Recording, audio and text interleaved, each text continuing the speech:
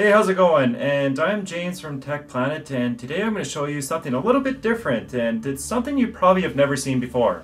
It's called a model cyclotron, and instead of moving particles, this one actually moves magnets around a track.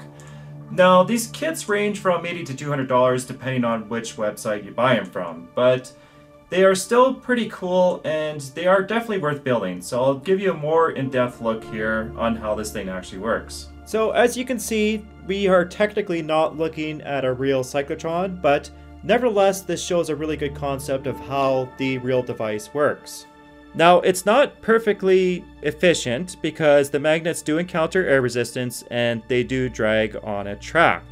It's still pretty neat, and it has fairly fast rotation at 20 to 30 laps per minute.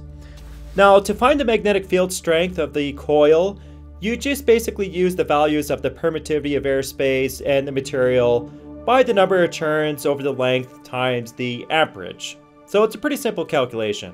So this particular kit runs on 12 volts, 8 watts, so it's not very much, and I don't have many turns in these coils.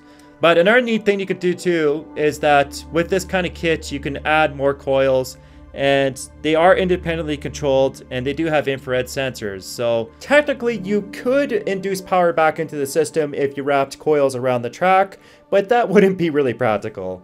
Now, as you can see, if I push the magnet this way, the magnet will not go through. So the coils are only acting in one direction on the magnet. And if we push it the other way, the magnet will constantly accelerate until it reaches its maximum speed for this type of configuration. An interesting thing I'm going to build next is a permanent magnet array cyclotron. So this is theoretically not possible, but I'm going to test what one gentleman called David Lapointe. I'm going to test this theory and see if this thing actually propels magnets in a circle like this contraption here.